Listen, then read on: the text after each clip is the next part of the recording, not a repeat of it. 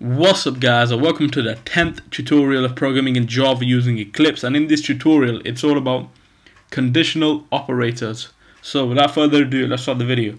Okay, so the first thing you gotta do is go to the src folder, right click that, go new, then make a class, call this test.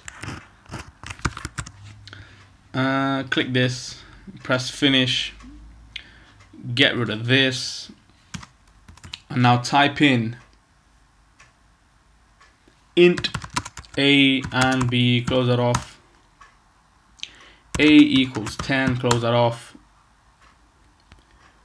b equals b or a equals 1, and then a question mark, 20 colon 30 semicolon, and close that all off. And now we can say system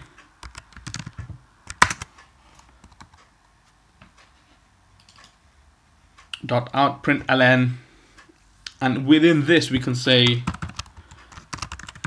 value of b is colon there, that's closed off, plus b.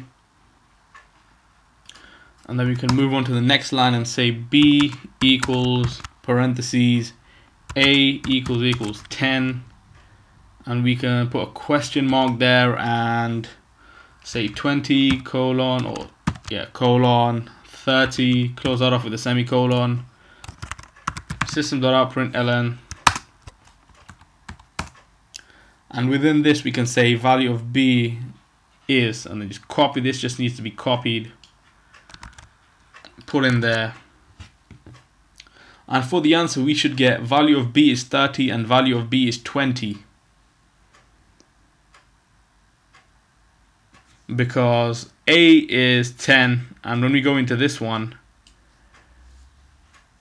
a is not equal to 1 because it gives us 30, whereas when we go into this one, a equals 10 and then we get the value of 20. So let's execute this and see what we get. There we go. Value of b is 30 for the first one because it goes into here, checks to see if a equals 1. Nope, it just gives us the second one. Then it goes into the next one and says b equals a equals 10. Yes, that is correct. Then it just gives us 20. Alright, that's it for this video. I'll see you guys in the next tutorial. Thanks for now.